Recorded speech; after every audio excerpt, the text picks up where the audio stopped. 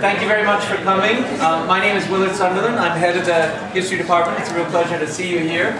I want to take a couple moments to, before we get going, to thank the principal forces that have come together to make this possible. That's, in the first instance, the Taft Research Center. Very grateful to the Taft for continuing to support our efforts to bring in interesting speakers. The history department has also contributed, and so too European studies. So my thanks to all of those institutions, and obviously to you for coming today.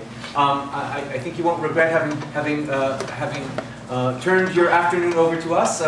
Today you're going to hear a wonderful speaker, Professor Leo Lucassen, who is currently Professor of Social History at Leiden University in the Netherlands, one of the most prestigious of Dutch universities, one of the great universities of Europe. Professor Lucassen is an extremely well-established authority in the broad questions of European social history in the modern period. He's the author or editor of a stomach-clutching 16 books. At least that's my casual count. I might have missed, undercounted by 6 or so, I'm not sure. In other words, extremely prolific scholar, also ranging around a whole variety of questions. But over the last period of his scholarship, since 2003, he's devoted himself very critically to exploring the broad interconnecting questions associated with global migration history.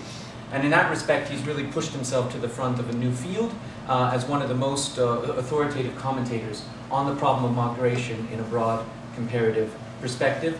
He's best known for being a principal organizer, sort of intellectual engine behind a series of conferences that have brought together scholars working on migration history. 3 have been held to date, a 4th one's in the works. They bring together a range of scholars working in different eras, different culture areas of the world, and very importantly, different disciplines. It's a fundamentally interdisciplinary project. And it's out of that commitment to trying to get to the bottom of global migration history understood in the widest possible range that he's come today to speak on today's topic, which focuses on the way in which migration relates to urbanization in the modern world. Professor Lucassen today will be speaking on a lecture entitled "Another Great Divergence, Moving to the City, a Global Perspective." So please help me in welcoming Professor Lucassen.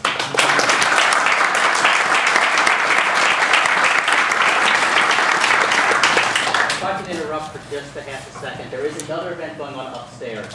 So if you're mistakenly here for the senior thesis colloquium, then you should head upstairs.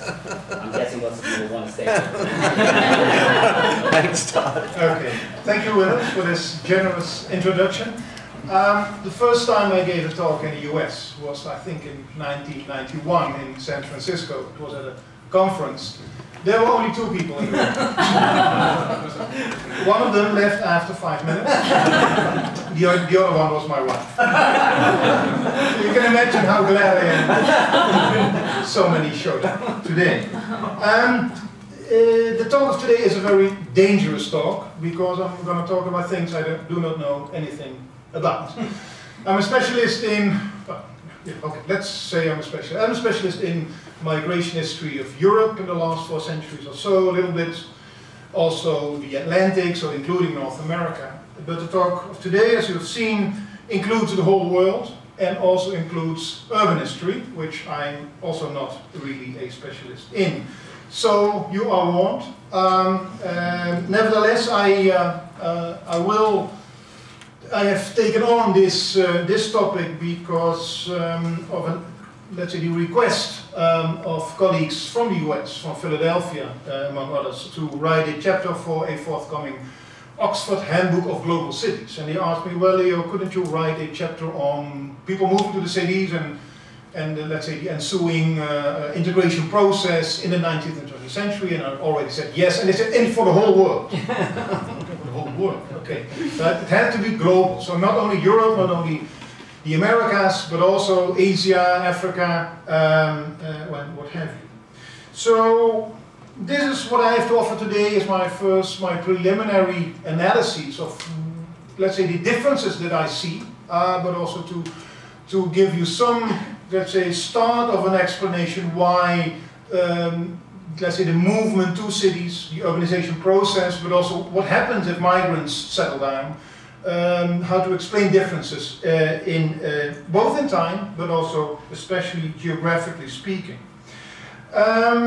And if you look at, let's say, the literature on these kind of issues, one of the first things that are striking is that the urbanization process in Asia and in Africa at first sight offer a very different picture from, let's say, the Euro-Atlantic experience.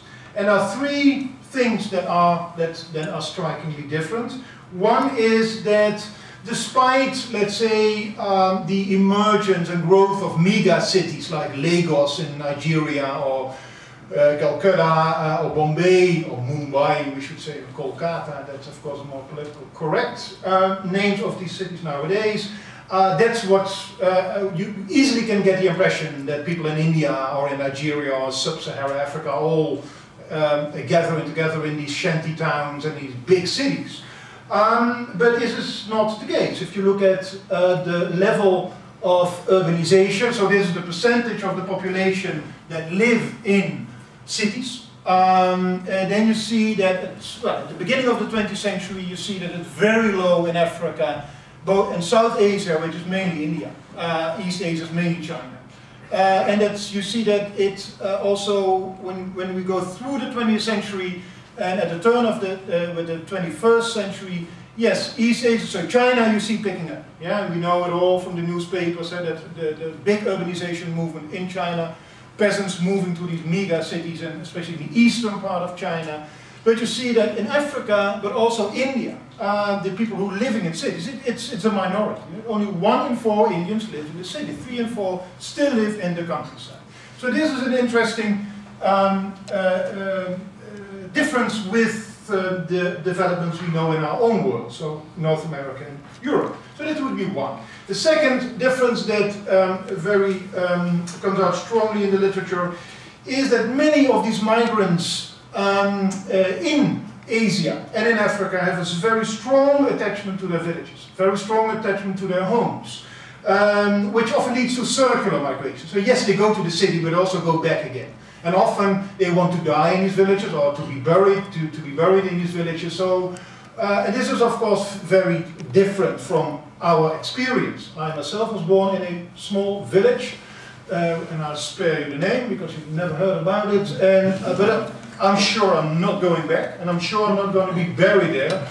You wouldn't want to be found dead in this village. Anyway, so there's a very different kind of attitude than you see in these countries. So the third difference that you see in the literature is, well, an all-pervasive, significant, it seems, of ethnic loyalties and ethnic identifications within the city.